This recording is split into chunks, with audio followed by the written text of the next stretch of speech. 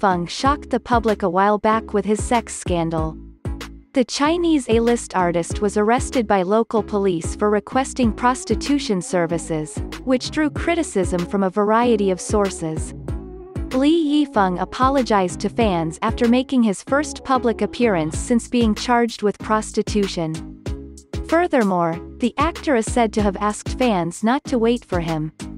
On Tuesday, September 27, Chinese media Sina reported that Li Yi Feng's fans had posted an apology at the same time. He also requested that they not expect him to return to the entertainment industry anytime soon. Li Yi Feng later revealed to fans that he was doing well. He also apologized to everyone who had put their trust in him. Finally, he bid the audience and his company farewell. As previously reported, Li Yi Feng has been released from administrative detention. In the aftermath of his scandal, however, all of his social media accounts have been deactivated.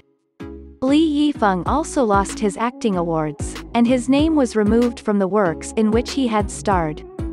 It was understandable that Li Yi Feng apologized to so many people as a result of this. Li Yi Feng is currently said to have returned to his hometown of Sichuan. He will live with his parents for the time being. According to other reports, the actor will travel to Southeast Asia to further his career, with a focus on Thailand and Malaysia, both of which have a large fan base.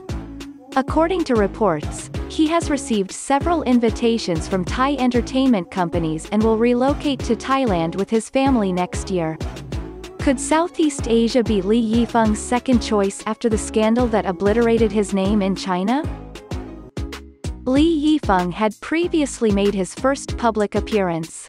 After his sex scandal, Li Yi Feng appeared to avoid the media and did not want to interact with fans in front of the audience. The photos were taken after he was declared free and went straight to his company. Meanwhile, Li Yi Feng is an A-list actor and singer with the most ad deals, influence, and fan base in China. Along with Chris Wu, Yang Yang, and Lu Han, he became one of the 4 biggest stars. So it's not surprising that many fans still expect him to return to the entertainment industry. What do you think?